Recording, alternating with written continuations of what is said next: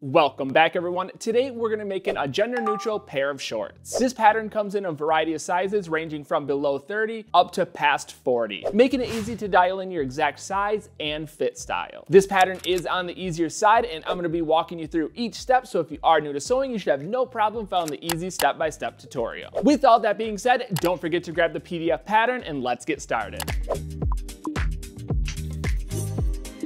Getting started with supplies, you'll need 2 yards for your main fabric, and this can be pretty much any style fabric. You can use a denim, canvas, twill, athletic materials, sherpa, sweatshirt fleece. Since we're going to be making an elastic waistband, you can use stretch or non-stretch fabric. I'm actually going to be using a very stretchy style of sherpa, and I'll be pairing that with the non-stretch upholstery fabric for the pockets. So get creative with it, use whatever fabric, test it out, and let me know how it goes. You'll need 1 1/4 yards for the secondary fabric, and this is going to be for the lining, so I recommend using a lighter weight fabric because when you bring all these fabrics together, if you're using bulkier fabrics, it becomes a little bit harder to sew. So just use something lighter weight, breathable, a mesh works, or even a lightweight jersey. You'll need 1 to 2 yards of cord, and this is going to be used for the drawstring, and any style of cord will work. I recommend going a little bit longer, and you can always cut it back once you found that perfect size. You'll need 1 yard of elastic band, and I recommend using anywhere from 1/2 inch up to 1 inch width. This is going to be used for the waistband. If you want to go wider than 1 inch, you're going to have to adjust the stitch guide on the pattern. It's very easy to do, and I'll show you that once we get started.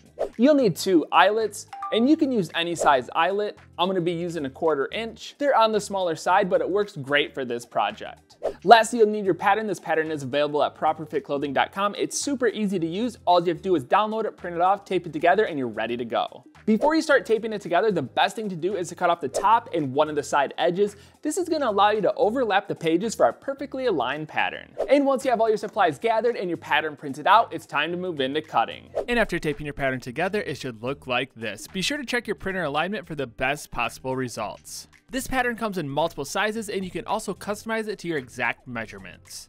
Using the pattern, find the size that works best for you, or you can use the waist and hip measurements. Keep in mind the waist and hip measurements are going to appear to be a little bit longer. This is because we're using elastic in the waistband, so it's going to pull that waistband closed, making it a smaller size. This can be adjusted in later steps, so if you're not certain about the size, you should go 1 size bigger. Or if 1 size up is way too big, you can actually go in between the sizes for a more precise outcome. Since everyone is shaped a little bit different, it's hard to get that perfect fit the first try, but using your measurements and matching it up with the pattern will give you the best results. This second thing to keep in mind is the length. If you want a longer one, you're going to want to go all the way down to the bottom, but if you want shorter, you're going to cut midway. If you're not certain, I recommend cutting it longer, and you can always scale it back after you have them all together before you hem the bottom edge. Anyways, once you figured out the size you want, we're going to cut on the outside of the black or dotted line. After cutting, you should end up with 2 to 4 front pocket flat panels cut out of your main fabric. This is optional. If you don't want to add the flaps to the pockets, you don't need this panel. 1 to 2 front pocket panels. Again, this is optional depending on if you want to add a front pocket.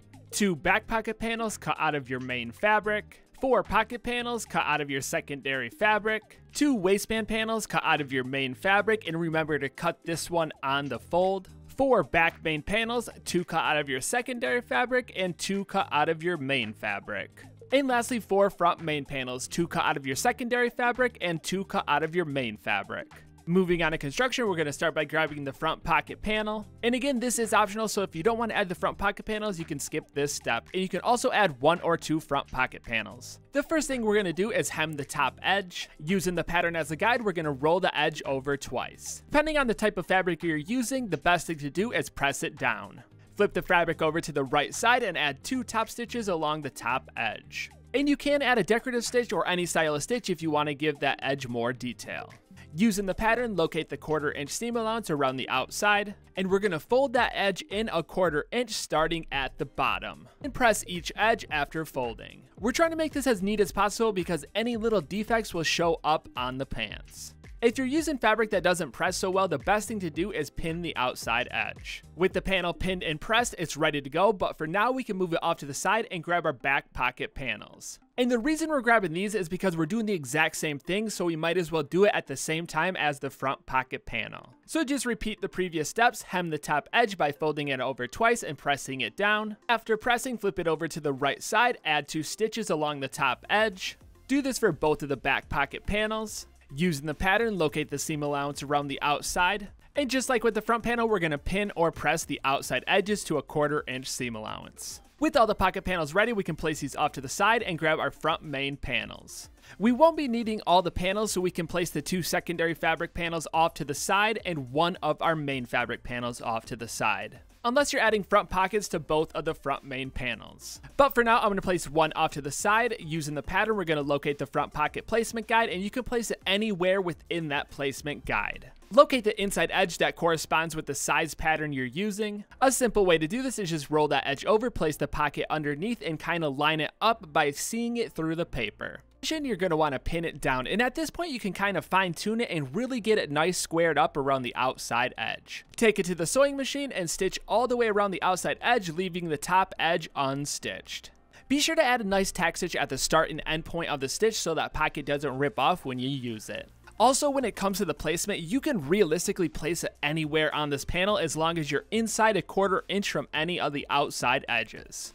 The moment we can place this panel off to the side and grab our back main panels. Just like with the front main panels, we can place the secondary panels off to the side. Since we're adding 2 back pockets, we're going to need both of the main fabric panels. Lay the panels out with right sides facing up. Using the pattern, we're going to find the back pocket placement guide, grab both of our back pocket panels, and place the pocket panels within the placement guides, and you can place it anywhere within that placement guide. And a big thing to keep in mind is that you want these to be lined up at the top and bottom as good as possible. Any little offset is very noticeable. With the pocket in the correct position, we're going to roll the outside edges over and pin it down to the back main panel. Repeat this process for the opposite pocket panel and stitch around the outside edge, leaving the top edge unstitched. Just like with the front pocket panel, it's best to start and stop with a nice tack stitch. This will prevent the pockets from ripping off when you're using them. And real quick before we move on, you can customize these pockets to any style you want. You can make them bigger, you can make them smaller, you don't need to add them at all if you don't want to. You can also place them pretty much anywhere on those panels, but for now we're going to place these panels off to the side and grab our front pocket flap panels. And this step is optional. If you don't want to add a flap to the front pocket, you can skip ahead. Separate the panels and place the right sides together. Locate the 1/4 inch seam allowance on the pattern, and that's where we're going to be stitching. Remember, we're not stitching that top edge, just the outside bottom edge.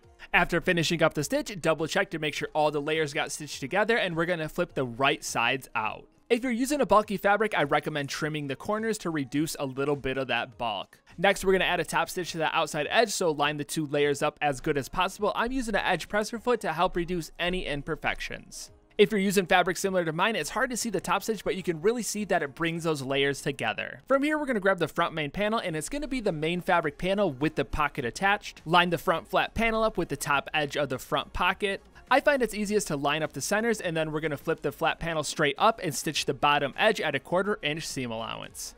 After finishing up the stitch, we're going to flip the flat panel back down and kind of check the alignment, make sure it's good. If everything is looking good, we're going to add a top stitch on that top edge. And this stitch is really going to hold that flat panel down, but you still are going to want to add a button at some point. We're going to be adding it at the end, and you can add any style of button, whether it's a magnetic snap or just a regular snap. But for the meantime, we're going to slide this panel to the side and grab our pocket panels. Going along with the pocket panels, we'll need our main fabric front main panels. Using the pattern, we're going to locate the attachment guide on both the front main panel and the pocket panel. Since we only have 2 of the front main panels, we can place 2 of the pocket panels off to the side because those are for the back panels. Place the right sides together, lining up the outside edge, and stitch at a 1/4 inch seam allowance. After finishing up the stitch, we're going to flip the panels open so the wrong sides are together, lining up the outside edge of both of the panels. And to prevent the pocket from kind of flapping out, we're going to add a top stitch along that pocket edge. This will secure the pocket to the inside and also give a nice clean look on the outside. And feel free to add more than just 1 top stitch. And from here, we can place these panels off to the side and grab both of the back main panels. And we're going to be doing the exact same thing, so we can separate the panels with right sides facing up, grab the remaining 2 pocket panels, locate the attachment guide on the panel, place the right sides together, and stitch at a 1/4 inch seam allowance. Just like in the previous step, we're going to flip the pocket panels around to the back so the wrong sides are together. Line the pocket edge layers up as even as possible, place a few pins, and add a top stitch. And a quick tip, using a thread color that matches your fabric color will also help hide any imperfections. Moving on to the next step, we're going to separate both of these panels, open up the pocket panel so the right side's facing up. Place the front main panels directly over top with right sides together. Move the panels around so the pocket panels and the outside edges line up, and from here we're going to stitch that outside edge at a 1/4 inch seam allowance starting at the top, continuing around the pocket and down to the bottom edge. This step is a little bit more tricky, so take your time and definitely use pins to keep those layers lined up. And don't worry, these raw edges will be hidden on the inside of the lining. But anyways, moving on, we're going to open up the panel so the right side is facing up, locate the seam, and we're going to roll that seam allowance over towards the front or the back panel and add a top stitch. And remember, we're stitching directly on top of that seam allowance. And it's a little bit hard to see with the fabric I'm using, but essentially we're just giving that edge a little bit more definition and structure. Place one of the panels off to the side, move to the top edge. We don't want the pocket panel to be flapping around, so we're going to fold it so it's laying under the front main panel. With it laying flat, we're going to stitch as close as we can to the outside edge, locking both of those panels together. Repeat this process for the opposite pocket assembly. Next, we're going to fold the panel in half with the right sides together, line up the bottom inseam, and we're going to add a stitch to that inseam at a 1/4 inch seam allowance. After finishing up the stitch, we're going to quickly check to make sure all the layers are even. If everything is looking good, we're going to flip the panel to the right side, locate the seam allowance on the inseam, fold the seam allowance to the right or the left, and add a top stitch. And depending on which direction you fold the seam allowance, you're going to want to do it in the same direction for the opposite assembly. These seams take a lot of stress over time, so adding these top stitches gives it more durability. Flip one of the panels so the wrong side is facing out, and we're going to place the opposite panel on the inside with right sides together, lining up the curved edge. And to get it lined up, it helps to use the inseam at the bottom and the top edge. Once you have it lined up, it helps to place a few pins, and we're going to stitch that edge at a 1/4 inch seam allowance. This stitch can be a little bit tricky, so take your time. After finishing up, quickly double check, make sure all the layers got stitched together. If everything is looking good, we're going to flip the right sides out, and you can finally start to see the shape of the shorts come together. Just like in the previous steps, we're going to locate that seam allowance, fold it to the right or the left, and add a top stitch all the way around that new seam. It can be a little bit tricky when you get to that center point, so just take your time. Just like with the inseam, it's going to add strength and durability to that seam because this seam does take a lot of wear and tear. The next stitch is optional, it's more for looks. I'm not going to be adding it to this one because you can't really see it, but it's adding the fly stitch, and you can realistically add this in any shape along that front seam opposite of the front pocket. Typically it'll be straight down, going about 7 inches and curve into the seam. And I'll quickly show you how easy it is to do. You just stitch down, curve in, and you can add 1 or 2 stitches, but obviously you can't see it on my fabric. And with this style of shorts, it's more for looks anyways. But anyways, that's going to complete the outer layer of the shorts, so we can place this assembly off to the side and grab the front and back main panels. Keep in mind we only have secondary fabric left. Start by placing the right side together, lining up the outside edge opposite of the curve, and stitch at a 1/4 inch seam allowance. We're essentially going to be repeating the process that we did for the main fabric, but we're not going to be adding top stitching or the pockets. Move down to the inseam, line up the edges, and stitch at a 1/4 inch seam allowance. You can add top stitching if you want to for that extra detail on the inside of the shorts, but it's not totally necessary. Next, we're going to sew the curved edge, so we're going to flip the right sides out for one of the assemblies. Place it on the inside with right sides together, lining up the bottom inseam and the top edge. Place a few pins and stitch at a 1/4 inch seam allowance. After finishing up the stitch, double check, make sure all the layers are lined up and looking good. Flip the right sides out. With the lining assembly complete, we can place it off to the side and grab our waistband panel. Unfold the panels, place one off to the side, flip it around to the right side. Using the pattern, we're going to locate the eyelet placement guide. Mark out the eyelets on both sides of the fold. I'm using smaller eyelets. You can pretty much use any size eyelet as long as it fits within that elastic boundary. Since my fabric is super stretchy and loosely woven, I'm going to be using an interfacing to help back that eyelet. This will help prevent the eyelet from just popping out of the fabric once you install it. And pretty much any medium weight or heavy weight interfacing will work perfectly. Place it on the back side of the waistband. Feed the eyelet through the main fabric and the interfacing layer. Grab the back side of the eyelet. These eyelets come with a little plastic O-ring, and that's going to act as another level of security. Feed it onto the back side of the eyelet. I'm going to be using a hammer die to install these. This typically comes with the eyelets when you buy them. It's very easy to use. All you do is place the back or the front in the bottom portion of the die and hammer it into place. Using the same procedures, add your second eyelet. With both eyelets in, we're going to grab the opposite waistband panel, place the right sides together, and stitch the outside edge at a 1/4 inch seam allowance. But don't sew all the way through on one edge. You want to leave a 1 inch gap so you can feed the elastic through from the side. If you're using wider elastic, then make the gap a little bit wider. Just to clarify, we left the gap directly in the center of the elastic drawstring guide. Fold the wrong sides together, lining up the bottom edge. Using the pattern, we're going to place it directly on the eyelet and find the elastic and drawstring guide. And this is where we're going to add a stitch. It's going to create a little loop for the elastic to funnel through, and it's going to be on each side of the eyelet. And remember, we're sewing all the way around the waistband. Try to keep this as even as possible so that way when you slide your elastic into that loop, it fits correctly. If you do have a lot of stretch within your fabric, be sure to use a zigzag stitch or even a cover stitch sewing machine. But for now, we can place the waistband assembly off to the side and grab both of our lining and main fabric panels. We're going to be placing the lining on the inside of the main fabric panel. But before we do that, we're going to have to trim the bottom edge of the lining, so flip it so the wrong side is facing out. And what I mean is when we hem up the bottom opening, we're going to be rolling it in on itself, and by doing that, we're going to be losing a couple inches on that roll, so we want to trim that lining to match that roll.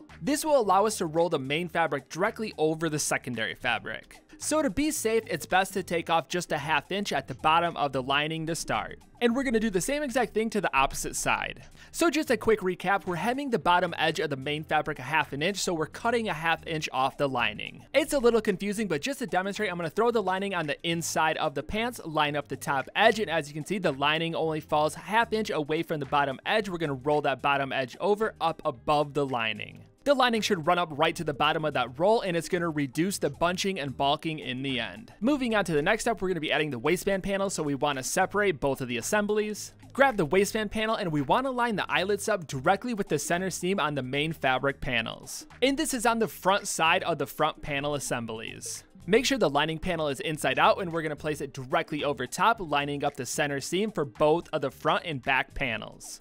And the right side of the lining should be up against the waistband. And in the end, you should have a waistband sandwiched in between both of the panels with right sides together. To keep everything lined up, use the center and side seams, and from here we're going to stitch all the way around that outside edge at a 1/4 inch seam allowance. Take your time, you want to keep the stitch as even as possible. This raw edge will be hidden once we flip the right sides out, but if you want to serge it, you can. The main fabric from the inside, pull the right sides out, do a quick look all the way around the outside edge, make sure all the layers got stitched together. If everything is looking good, we're going to move on to the next step, and that's adding a top stitch along that seam. Pull all the layers down so they're even and add your top stitch. This step is optional. If you don't want to add the top stitch, you don't have to. Just like before, if your fabric is very stretchy, I recommend using a zigzag stitch or a cover stitch machine. Next, we're going to move to the leg opening, pull the lining down as far as possible, roll the main fabric over the lining. If the lining is bunching a little bit, you can roll up the main fabric and trim off what you need. It's also a good idea to quickly try these on because at this point you can still adjust the length, and this is the perfect time to do it before we seal off the bottom ends. If you're happy with the length, we're going to roll that main fabric over the lining, pin it down. Remember, we want to hide the raw edge of the main fabric, so try to roll it over twice before you pin it down. Repeat the step for the opposite leg opening. When it comes to smaller openings like this, it's best to pull out the bottom on your sewing machine to turn it into a post bed. This will give you a little bit of room to work with and allow you to sew in a loop. And this is just the standard way of sewing the bottom edge. You can do it a different way. You can roll it up and sew it. If you want more of a rolled look, or you can roll it towards the inside. There's a lot of different ways you can sew this and style it. At this point, it's a good idea to try them on, see if it's the right length. If everything is fitting good, we're going to move up to the opening on the waistband. Grab your 1/2 inch to 1 inch elastic band. And you can pretty much use any style of elastic. It's really based on how strong you want it. And all you have to do is feed it into the opening and all the way around the outside of the waistband.